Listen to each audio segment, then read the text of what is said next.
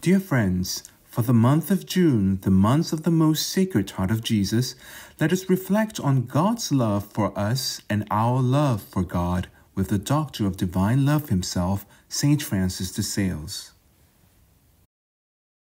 Chapter 18 of Temptations of Blasphemy and Infidelity. You cannot and you ought not to believe that the temptations of blasphemy and infidelity come from God. And who has ever told you that God is the author of them? He may, I grant you, send spiritual darkness. He may send the feeling of dereliction and loss of vigor. He may send that bitterness of spiritual palate which makes the sweetest wine of the world turn bitter. But temptations of blasphemy, of infidelity, oh, never. They cannot come from our good God. His bosom is too pure to entertain objects such as those.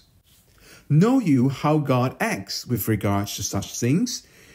He permits the malignant craftsman who makes them to come and offer us those wares of his for sale, that by scorning them we may be able to prove our affection for divine things. And ought we to disquiet ourselves for that? Ought we to turn aside for an instant? O God, in no wise ought we to do so. It is the devil who is ever busying himself about our soul to see if anywhere he can find a gate open. Thus he did with Jacob, with St. Anthony, with St. Catherine of Siena, and with an infinite number of holy souls whom I know, and with my own, which is worth nothing, and which I know not. But what? Ought we to vex ourselves for this? Keep all the avenues closely barred, and let him be frozen. He will be tired out at last, or if not, God will make him raise the siege. Remember what I believe I said to you once before.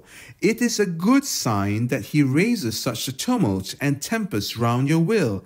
It is a sign that he is not within it. Courage, then, whilst we can say with resolution, though without feeling, live Jesus, we need not fear.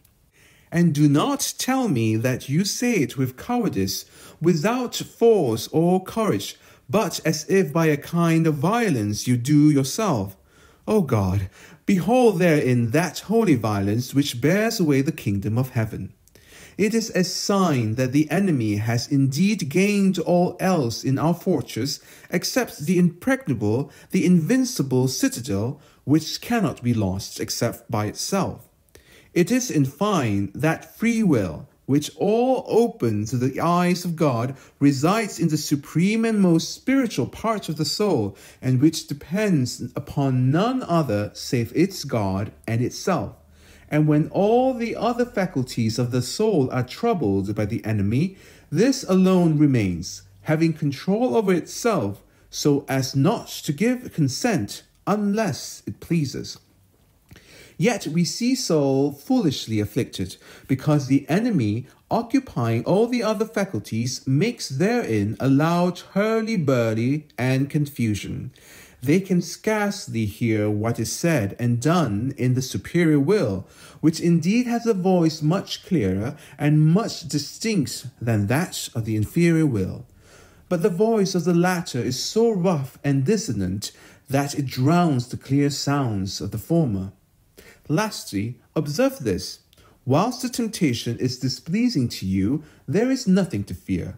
For why does it displease you but because you do not will it? For the rest, those vexatious temptations come from the malice of the devil, but the pain and suffering which we feel from them comes from the mercy of God, who, contrary to the will of his enemy, draws from his malice that holy tribulation whereby he refines the gold which he destines for his treasure house. I say, therefore, your temptations come from the devil and from hell, but your pains and afflictions come from God and from paradise. The mothers are of Babylon, but the children are of Jerusalem. Despise the temptations, embrace the tribulations. Always remember, be who you are, and be that well. May God bless you.